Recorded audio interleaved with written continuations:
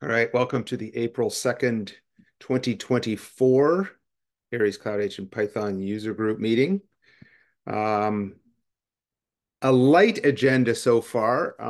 We've got some status updates on some things going on, and that's about it for this, I think. But we'll see how it goes, and certainly open discussion, and if anyone wants to jump in with other topics. We do have a fair number of issues that I've highlighted that we might want to go through, so that could take a bit of it, but we'll see how it goes. As you just heard from the Zoom powers that be, we are recording this meeting, and it'll be posted after this. As well, this is a Linux Foundation Hyperledger Foundation meeting, so the Linux Foundation antitrust policy is in effect, as is the Hyperledger Code of Conduct. Let's be good to one another. If anyone wants to introduce themselves new to the meeting and wants to let us know what they're up to, please grab the mic now, or if you have any announcements to share.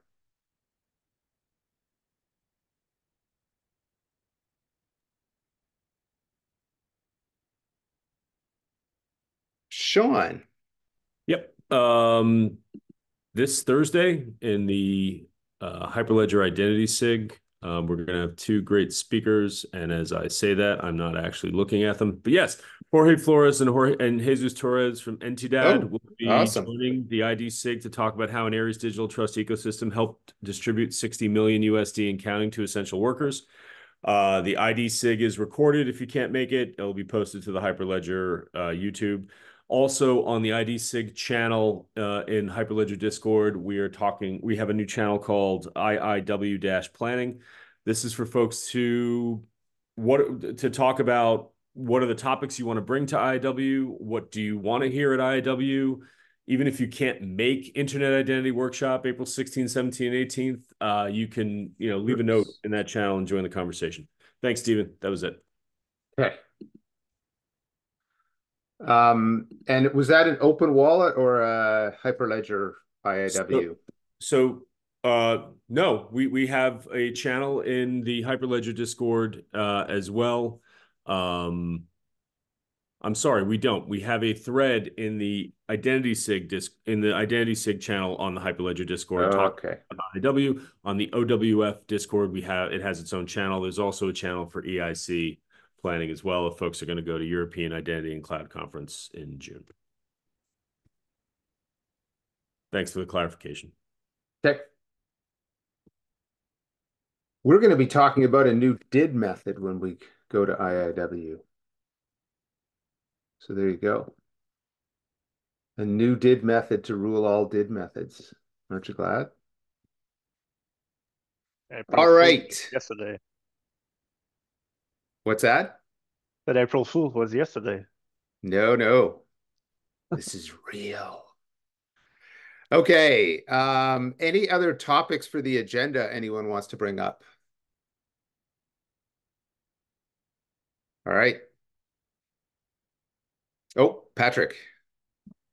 Maybe this is going to be a bit unconventional, but there was I've been, kind of telling a lot of people, but there was like a vulnerability disclosed last Friday in the Oh, OpenSSH library. So uh, maybe just make people aware and just, a reminder that with open source software, like anyone can contribute and, that all code is not uh, yeah, it's important to know the people that contribute and that I can touch more about it, but this was a case that someone on GitHub had contributed a code for a long time and they tried to push a vulnerable like a remote code execution vulnerability wow. out of the blue, and it could have had like but allegedly like some pretty bad repercussions. So just to sort of touch on the open source security.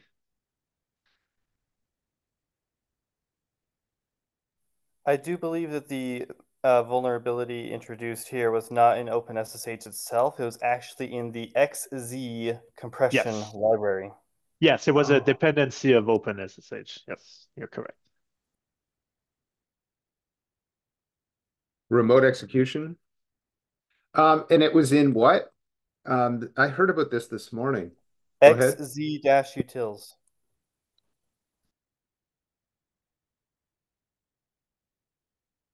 Utils. And yeah, the name of the person that reported it sounded familiar. Was it Andreas Frund, or was that, or just someone with a similar name? It sounded Sounds like someone with similar. It was similar. somebody from Microsoft, Okay. from Okay. my understanding. Okay. Is that all you wanted to mention? Did this get out in the wild? Oh, I Uh, guess the so it not was an like Yes and no. it was like on the bleeding edge version. They cut it fairly soon, but I believe the goal was to make it into a Red Hat release. It was sort of planned to time with the Fedora 40 in the hope that it would get forked by Red Hat. So it's like a long time plan sort of Mhm. action here. There's, some rumors about who it could be, that it might be like a state sponsored Mm, activity. Uh, but yeah, it could have had some, pretty bad repercussion, but it was caught on time. good. Okay. Yeah. Excellent. Interesting. All right. Status updates. AnonCreds RS, Jamie completed the work just before going on vacation. We are holding the two PRs he's got in place until the 0.12.0 release is done. So we will have support for AnonCreds RS by then. I think these are the last two steps. So the one is allowing for an instance of ACA-Py to have both the AnonCreds and the CredX libraries loaded at the same time, and different tenants using AnonCreds and or CredX. And then the upgrade script allows a tenant by tenant upgrade of their tenant to use the new AnonCreds library. So that work is complete, but we're holding it back for the next one for the release 012. Did Peer and AFJ is complete. Is almost complete. We decided to do one more thing, which is PR 2682. So let me open the PRs list. And Daniel, do you want to give a brief update on this one?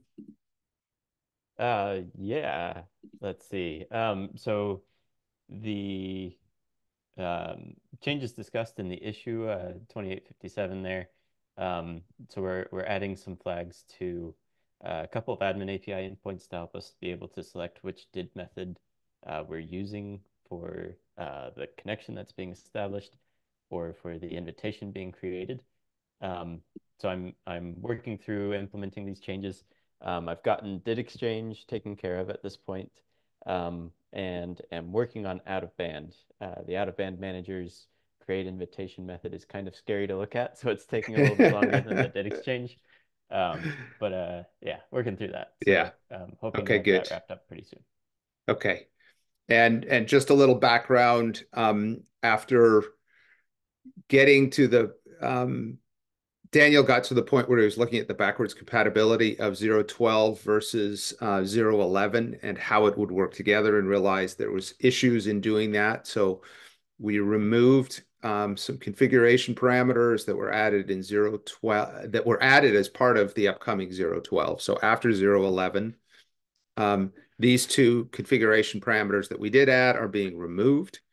And then to control whether to use a did peer 2 or a did peer 4, we've added a useDid and useDid method parameters to various out of band create invitation, did exchange create request, and did exchange accept. So that was the background on those. And then this sort of in this issue gives a background on how things will work together. So all good. And it sort of combines the knowledge that Daniel was picking up as he was working through the AFJ AFJ work, and Ian was doing working on with the reuse of connections that we so want to have in ACA-Py. Really easy to use, and up till now it's been a little bit difficult to use and not ideal. So that's what that work is done. So thank you for that, Daniel. Once that work, once that work is done, we will complete 0.12.0 and release it. There's a possibility that 2348 will go in as well. And I'll talk about that in a moment, but we've got a hand up. So Patrick? Yeah, I still have just a very small PR I'd like to get in 0.12. It's Okay. won't take time. It's just in the VC API issuance endpoint, I omitted like the verification method options. So I just want to add that back in there. It's really just about adding one line of code that's gonna Okay. add the verification method Is that option. a today thing? I can do it today. I'll do it today. It's very. I just didn't think that. So it's not gonna take long. Nudge, nudge, wink, Okay. please. Like to see that done so we can get that wrapped up. Excellent. Okay. So that is the status of 12 and what we've got left. Also a bunch on 1.0 that will quickly follow is the plan. 2348. Emiliano, are you here? You I are. am. Do you want to talk briefly about 2348? Yeah, sure. I'm I'm working through it. It's supposed to fix one of the long-standing headaches we've had, which it's related to having to use the admin API key also for endpoints that are non-administrative in multi-tenant mode. Yeah. So I basically switched to using decorators for protecting the routes that require um, authentication. Otherwise, they are open. So this allows us to not have to maintain a list of routes that needs to be open, a list of routes that be decorated with administrative token, and one that it needs to be decorated with tenant authentication. I'm still working through the test now. The changes are in. I'm fixing all the unit tests. I need to clean up the last ones that are related to the old middleware that was removed, and add a couple more to test those two new functions that I created. So hopefully sometime this week we'll be out there ready to be merged. Excellent. Okay. And then we'll see about the timing of that. For those not aware, basically, a tenant had to have the full API key to use the tenant interface, which meant that the tenant had access to all of the base wallet endpoints, which means it could do things like a tenant could do things like shut down an ACA-Py instance and things like that. The way it was worked around was to have a proxy in front of any ACA-Py multi-tenant instance, and the wallet ID, that global ID, was injected by the proxy. So the tenant controller didn't have to know it, but it did get injected as the request went through the pipeline. So this eliminates that and makes it so that there's more flexibility in how that is done, and anyone who doesn't put a proxy in front won't be risking having tenants doing things that they should not be allowed to do. Okay, and I see I've got all the numbers wrong. So 2860 is this one, and so that's the one. So 2860 will depend on the, oops, no, that's this one, but 2860 here is the one for handling authorizations. So this one, depending on the timing, will go in 12 or 1.0. The AnonCreds RS work will go in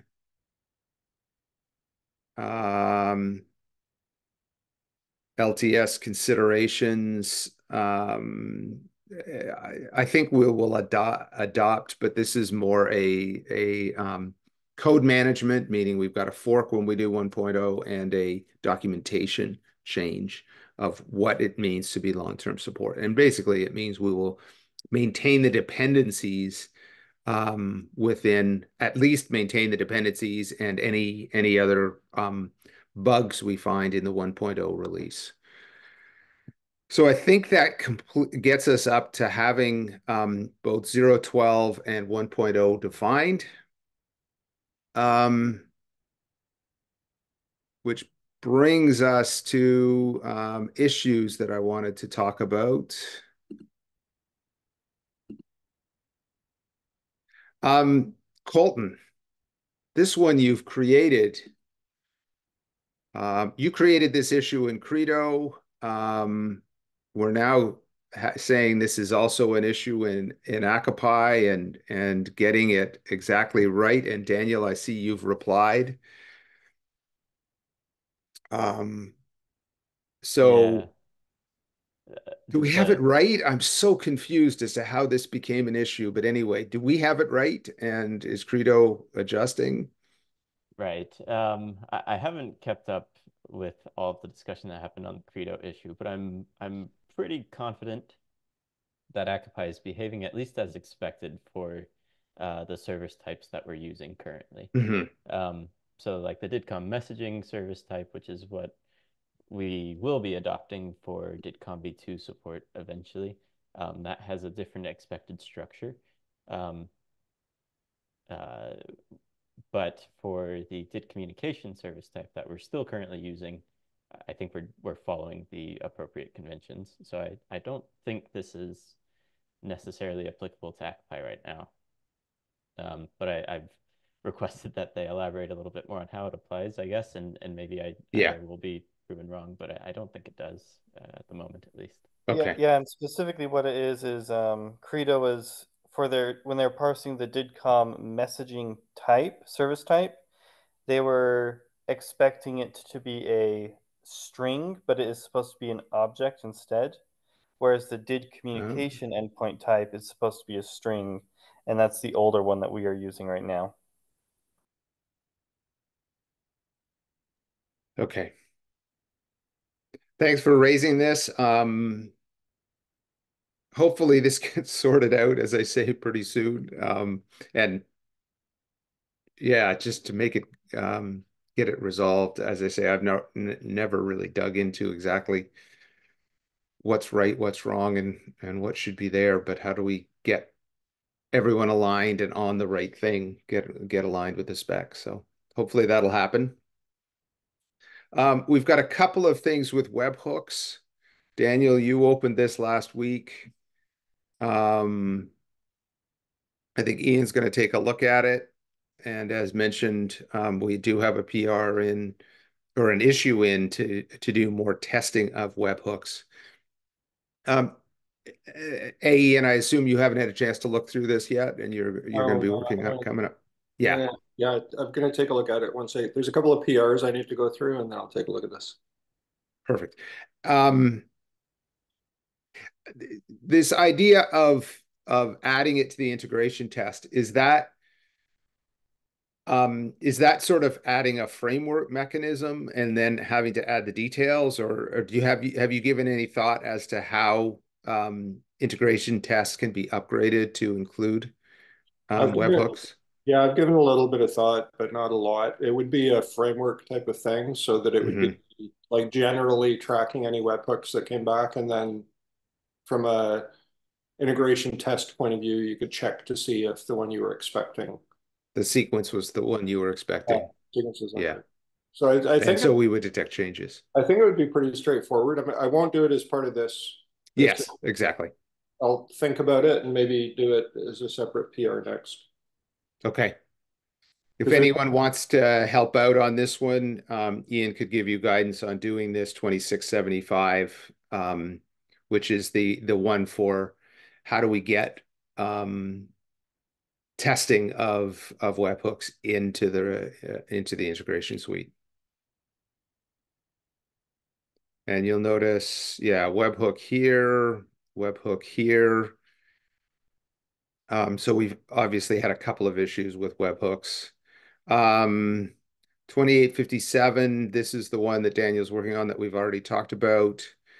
This is an interesting one. I don't know if folks have heard about this, but one of the reasons our integration tests are failing is because evidently the did seed algorithm is not random enough. And so we're getting multiple integration runs using the same did, where an integration test ran weeks ago, now it's running, and as a result, because it's using the same did, the tests fail.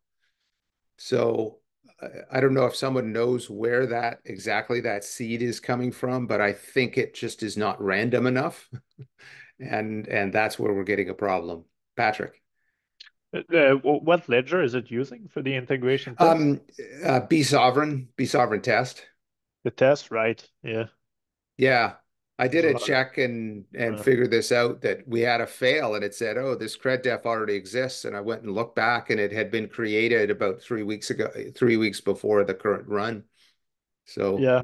Is there like that's another ledger available, like dev or something that resets periodically that could help for this? Because I don't think the I test resets or and we don't want it to. This shouldn't be a problem. It's just, as I right. say, Okay. the integration test should be generating a random did, and my guess is it's just not random enough. And so it's repeating every once in a while. Ian, I don't know if you remember where that seed gets created on starting an integration test. No, I don't remember. Okay. I mean, the other thing we can do is we can just run Vaughn network, a local Vaughn network as part of the integration test, but we didn't do that just because there was Yeah, issues. it seems so painful. Well, the load of having to run everything whenever we run these tests, Exactly. they run on Yeah. every PR and blah, Yeah, blah, they blah. already take quite a while to run. So Yeah. but, Yes. Okay. And then the last one I wanted to talk about, again, Daniel, you raised this one. Unqualified DIDs being created in mediation. Yeah, let's see. So with us moving to qualified DIDs, I was going through and updating things for the DID exchange work, and remembered that there was the scenario that we attempted to address in the past for mediation, which resulted in basically creating the DID earlier in the exchange process so that we had the opportunity to send the keys associated with that DID to the mediator and make sure that we got a response back from the mediator before we proceeded forward with the exchange to eliminate the opportunity for race conditions. Yeah, so I think that's probably not the best approach, especially because it's putting the burden of making sure that this asynchronous exchange is completing correctly. It's putting all of that burden on the controller, which is, I think, a little bit of a high bar to ask of the controller. Um, So you want to so put it into ACA-Py. right, and in order to help make sure that we can have a discrete sequence of events that take place with it being a fully automated flow. What I would like to propose to the Aries working group is essentially that we require that mediators who are the last hop in a chain of mediation, so the mediator that your agent is actually communicating with about keyless updates. Yeah. I would like to require that that mediator support return routing and is required to respond in the return route for keyless updates. So we can do something that's at least mostly asynchronous there and back for the keyless update. Okay. Because otherwise, not enforcing that requirement places a pretty significant burden on the mediation client, because they have to, they'd have to send a keyless update to the mediator and then wait indefinitely for them to respond with a keyless update response before they could complete this bid exchange that they're in the middle of completing with another party. So I think that's unfavorable to give the mediator that ability to just wait around. I think we need them to respond more promptly and to enforce that expectation through the protocol definition in the RFC or something. So we can expect to move on to the next step sooner. And but if there is a chain, doesn't the mediator also have to wait? For chains of mediators, the keys used for each forward for each layer of the message are the same up until the very last mediator. So it's only the last mediator. So the last mediator always knows. Right. Yeah. The last mediator is the only one that needs to receive key list updates from the mediation client.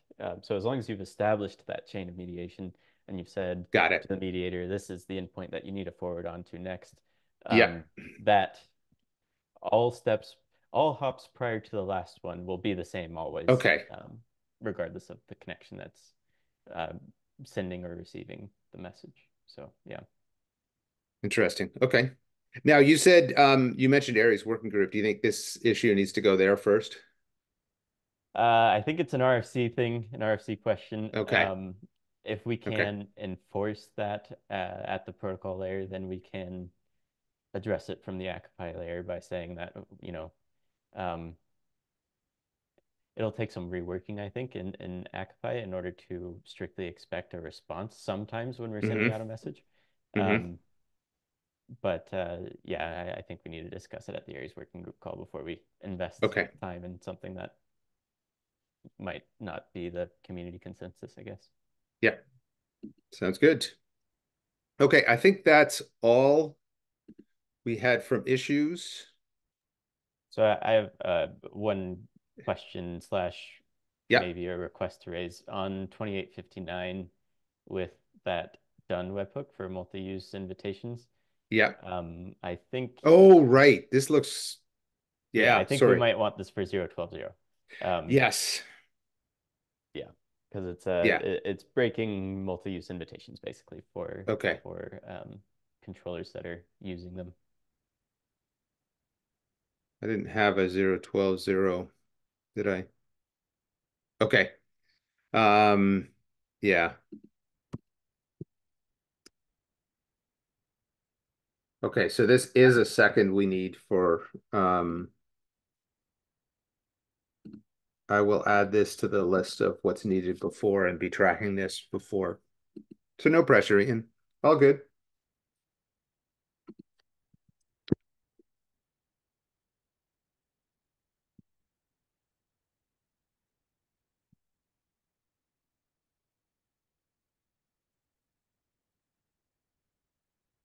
And that's an issue. Okay. That wraps up the topics we had for today. I guess I should put this one to the top. Anyone have any other topics they want to go over? Oh, Ian, I gather there's a new PR for the W3C and AnonCreds W3C VCDM format, and you're looking at it. Is that correct? That's number one on my list today. Excellent. Okay. And you'll be in touch with that team. Yep. Awesome. Okay. So we're still waiting on that that PR to be wrapped up. But there's been progress, a bunch of progress made. And hopefully it's looking closer. Hopefully it's complete, I should say. Okay. I realized I was editing on another window, and so I probably made some notes when I was editing an hour ago on a different computer. So, oh well. Any other topics for anyone to go over? If not, we'll wrap up early. Akif. Yeah, I have a maybe question for the community since we have time.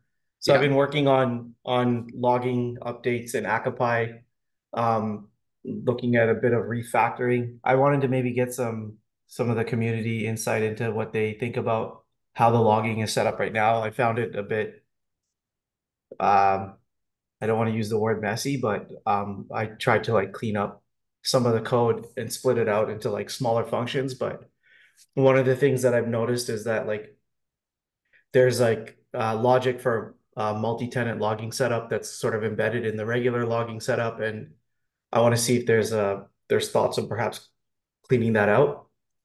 If anybody here that's got some experience or has looked at it has some thoughts on that, I'd like to get some insight, please. The only thing that immediately comes to mind on that subject was when that implementation was taking place for the multi-tenant logging. The first pass on it basically went and changed every location where a logger was being retrieved and used from the logging interface within ACA-Py. And we pushed back on that because it was one, there should be ways to achieve that without having to touch every line that uses the logger. But the other reason being it was just kind of ridiculous to touch every line that uses the logger. Just a painful change, I guess. Yeah. So I'm not too deep on logging, and I don't even remember exactly all the discussion that took place at that point in time. So I don't doubt that there is definitely opportunity for improvement there. But I would say that it would be preferable at least to be able to continue to use the logging interface the way Python intended it, I guess. Yeah. Yeah. And not having to do anything like really, really strange or out of the ordinary, I guess. Yeah. So I guess the one question I have is what are the thoughts on, for example, splitting out like the multi-tenant configuration out of like the regular logging setup? So things like that. So it was all sort of embedded in one configuration sort of function that does both. It handles both. And I wonder about whether maybe multi-tenant should be like an add-on or something that's separate from the regular logging infrastructure. So just trying to make it more modular. I mean, not being super familiar with the details, I like the idea at least. Modularity sounds like a good goal, sounds nice. And especially since multi-tenancy isn't something that's necessarily active all the time, being able to ignore multi-tenant concerns for like the base logging configuration seems like it would be valuable, favorable. So yeah. So basically what I'm doing right now is I'm going to split out that logic into multi-tenant setup and regular setup. And then multi-tenant setup will only be called if multi-tenant mode is on. Right now, again, sort of all of the functionality sort of just mixed in. So I'm going to split that out. So if I can push a PR for that and maybe people can start reviewing that, then that would be great. Sounds good. One could argue that single tenant is simply the degenerate case of multi-tenant, but I guess that Yeah, it's like the default scenario. Yeah. But really like, yeah, multi-tenant should just be like a separate function altogether that just sets up logging separately from that. Yep. Yeah. This has proved to be a surprisingly interesting challenge. The multi-tenant use case, the way BC Gov uses it in its traction instances, we obviously want to have tenants, business owners of a tenant only be able to see their logging, but also be able to see it without having to request it and us to have it should be self-serve, and so that's the goal here. So got to get it right in ACA-Py before we can get it right in the layers above. Patrick.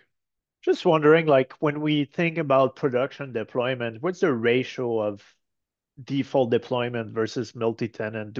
Is it largely multi-tenants for the production use case from people in the call here, or we're definitely moving everything we can into multi-tenant. And so we continue to have some single tenant ones and move towards um, but moving everything towards a multi-tenant. Emiliano, you know even better. Yeah, I think like it will depend for the proportion. It would depend a little bit on the use case and organization using it. But for us, as Steven mentioned, is likely going to be moving, if not completely, mostly to multi-tenant deployment. The other thing I wanted to mention was what Akeem said. Like I don't know exactly how the logging code is set up, and I agree with Daniel that like having sort of like separate specifics for multi-tenant and single tenant is better, especially if we in the future decide to pull multi-tenancy into a plugin or whatever. At the same time, I would be mindful of having as much code shared between the two implementations, just setting up the log formatter maybe independently. I don't see too many differences in how they should behave other than adding some extra information in the log statements versus having two complete separate branches of the code dealing with the stuff twice. Yeah. But again, I haven't looked into the code, so it might not be realistic, or it might be something that is already like that. Yeah. I don't know how much like crazy it is, but could there be a way that eventually ACA-Py is the multi-tenant only solution? Well, that's what I was saying. That's the joke I was making, which is make everything multi-tenant, and then if you only have one, well, that's just a single tenant in a multi-tenant world. Yeah. Yeah. I mean, we could go down that route or that mode of thought and just think of it that way. Well, it would Just do reduce the need to explain what multi-tenant is and exactly. Yeah. It Just would feel like reduce, it ACA-Py would actually reduce complexity. Yeah, Exactly. it supports one or more tenants, and that's it. Yeah. Yep. Yeah. I kind of like that approach, actually. maybe to think for the 2.0 release one day.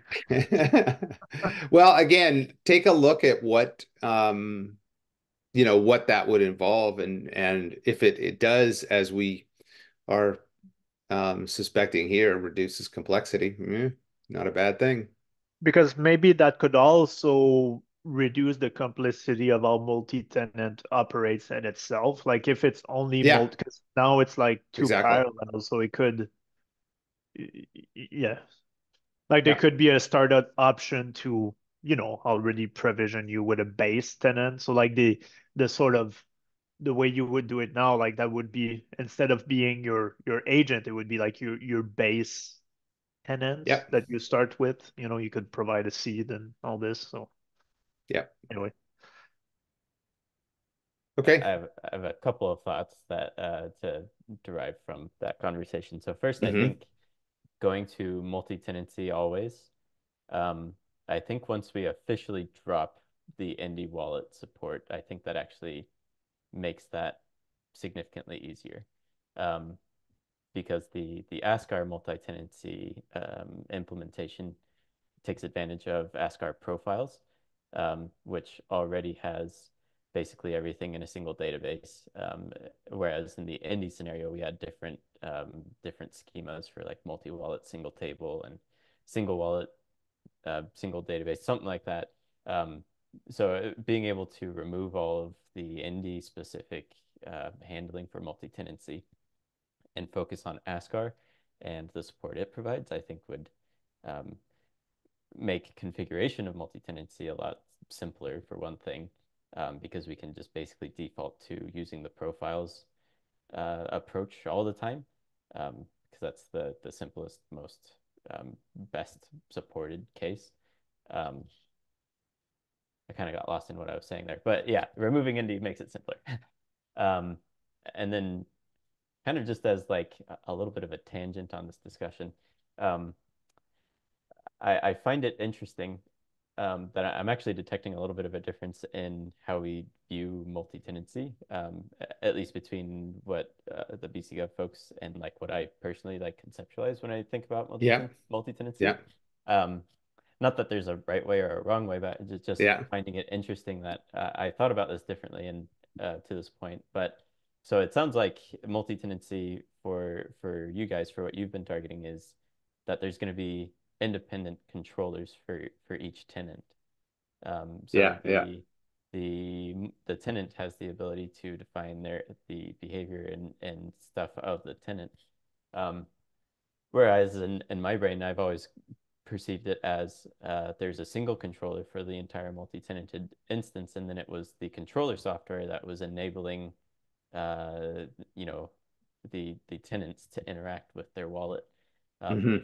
So I think that kind of gets back a little bit to the proxy that you mentioned, and how that was effectively required in order to keep the security of the base admin operations. So maybe as we move towards this the decorator pattern that Emiliano's been working on, we can, maybe my paradigm will shift a little bit here, but yeah, just thought that was an interesting difference in conceptualization. Yeah. And it's something we've thought about as well, in that I've had this term that I've used called traction apps, which is this idea that, yeah, you could have a single controller that manages multi-tenants in front of traction as well. So it's not necessarily, but certainly our model has been that we expect them to be independent. But for the BC Gov folks in the room, org book issuers to me would be a single controller, but each one would have their own tenant within an instance. So that might be an example of where we get to that model that Daniel's talking about. Patrick. Yeah, what I wanted to say was about so first of all, I'm glad I didn't get like banned from the meeting for suggesting that, because it's quite a big change, but I think fit well with like a major release. Another thing, like, so it's interesting because like in a recent project I've been doing, I've been going even one layer deeper than this, is that with one ACA-Py multi-tenant instance, you could create multiple tenant based on that tenant and a multiple tenant. Because if we think like when you have one multi-tenant, yes, you're going to have your one wallet when dealing with the AnonCreds indie stuff. But if you just want to manage your DID, because one multi-tenant can create multiple DID, and you could even give individual control to these DIDs, like that's sort of the exploration I've been making to use DID web, like use ACA-Py as the storage for DID web. In your wallet, you can register, you can create individual DIDs, and you might want to give control over these DID to either an application, an organization, or something like this. So if we go in a multi-tenant only, like even within one tenant, if you provide a controller for one tenant, whoever makes that controller can give more sort of fine-tuned control for whoever's going to use that controller. So that's there's a lot of possibilities, and I think it's a good thing, right? It really gives people the tools to architecture a system based on what they need. I don't think we should make it like, oh, your controller will only use these things. I think it's a good thing to have the option to do many things. One thing I would like to see eventually is the ability to delete DID that you create in the wallet, but that's a different topic. Yeah. So one more question on that. Do you envision that eventually we'll be able to support both in ACA-Py? So you have a tenant managed by a single controller, but then you have a controller that manages multiple tenants as well. So like you can accommodate those scenarios for when you need to have single control over multiple tenants. I would assume that can be done. Emiliano, the only thing I could think of is, Emiliano, are you changing anything that would prevent that in the No. Yeah, I wouldn't think so. No, the changes that I'm making should be transparent, like backwards transparent. If like the scenario that it would be, the two scenarios would be, you try to access the kind of like the multi-tenancy endpoints that are administrative using a bearer token. it will not let you do it. If you have the API key and send the bearer token will be ignored and the API key will be used. So that's up to whoever is making the request, and vice versa. If you're calling a tenant, the API key at that point is ignored. It's not required. It's just checking whether the valid bearer token is in context. Right, and the second use case just requires that proxy that we're talking about. Just have an API that sits in front and that then can manage multiple tenants. So, Yeah, something it would be a different business logic that just kind of like either always talks to the same one or has multiple keys, basically multiple tokens that it can register and use. I don't see them being mutually exclusive. Yeah, for those familiar with traction, I assume that would basically mean you've got a controller that has the authorization to call the innkeeper API and have actions occur based on that. Obviously, you can't just call it. You would need authorization to call it, but I think that would be the approach, right? Yeah, and I think that's how traction was originally designed, was you had the innkeeper that, or you'd have an API that sat in front that basically managed everything. Yeah. But yeah, and we've done it with the UI of traction, but there's no reason there couldn't be a controller that had authorization to call the API itself directly. Okay. So definitely when to officially drop support for the Indy SDK. Daniel brought that up in chat. I think that's a very good idea, and probably we should push it for soon after 0.12, perhaps in conjunction with 1.0. That might be the best way to do it, but there are vulnerabilities that are known in Indy SDK. No one should be using the Indy SDK. We should drop support for it pretty soon. So yes, I think we should do that. I saw a quick hand and it went away. So any other I topics just to raise?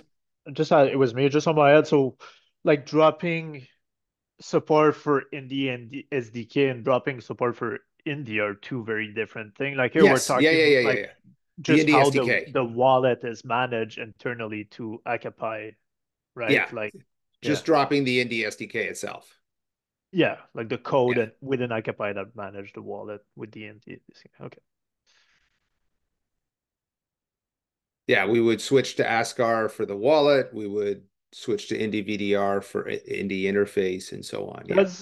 Does like what when we talk about the did indie method, like as far as I know right now, ACA-Py has no knowledge of that, right? That's just a purely resolver based concept. I believe, Daniel, could you help out on this? I believe there is some support for did Indy method. Um, hmm.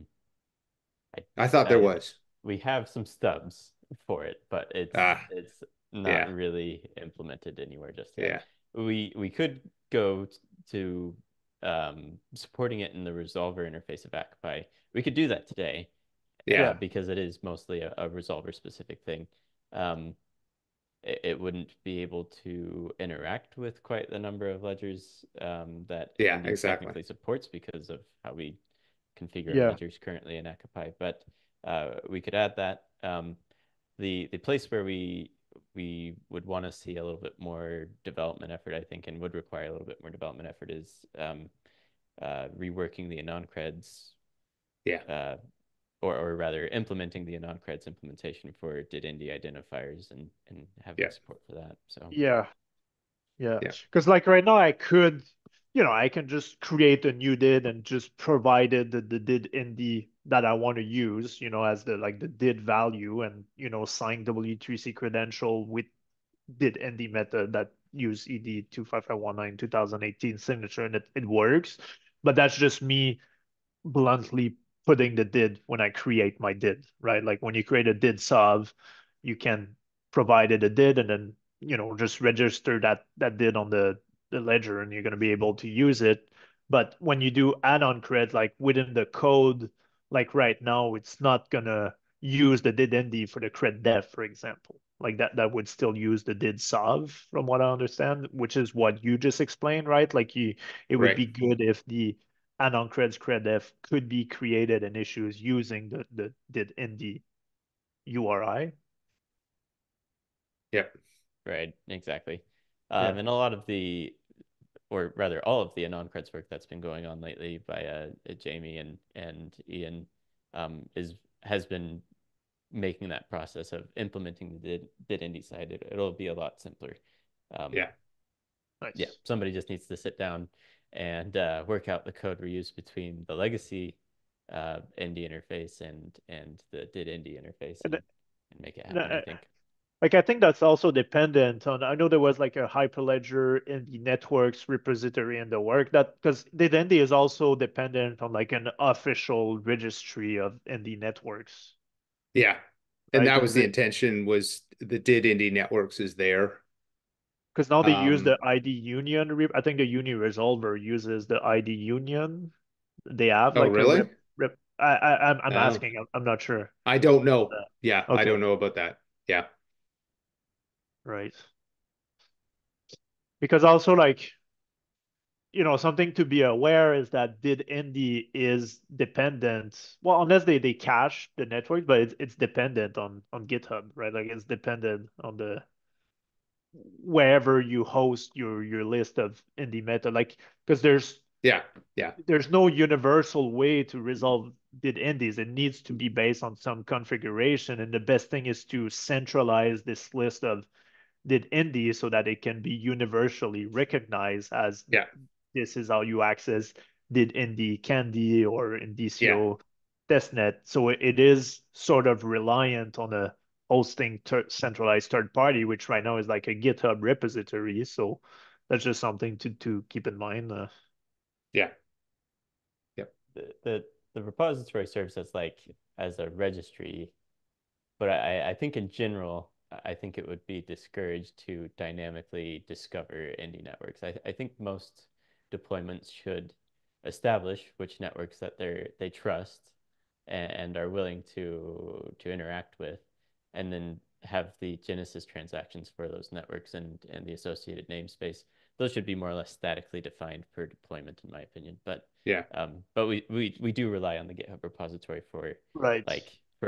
developer discovery of these different networks. And Exactly. Okay. Yeah. Yeah, that's a good point. That's a good point. Would you say Much that's true like, for both issuers and verifiers and holders?